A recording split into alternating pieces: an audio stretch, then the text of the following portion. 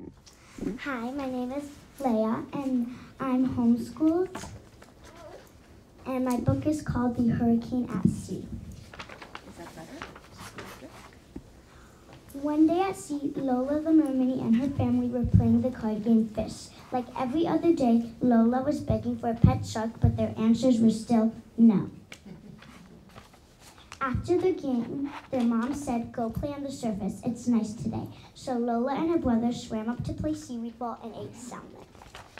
Later at home, the news said a hurricane was coming to the ocean. "Oh no," they all cried.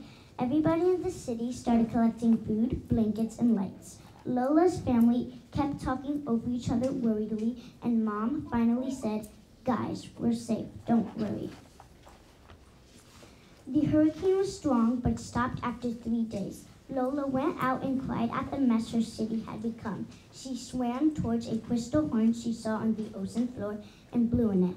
It sounded like magical waves all around her.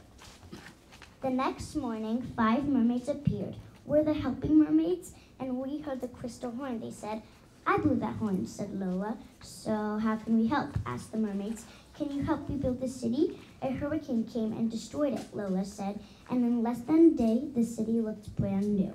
And everybody was happy.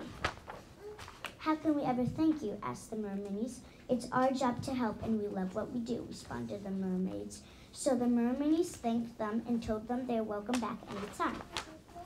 Lola and her family were sad the mermaids were leaving, but happy their city was fixed. The mermaids swam away, leaving the crystal horn for future trouble. The next morning, Lola was eating sea cereal when her parents brought a box and said, "We have a gift for you, because if you hadn't blown the horn, our city wouldn't look so amazing." The box opened and Lola shrieked, "It's my very own pet shark, finally."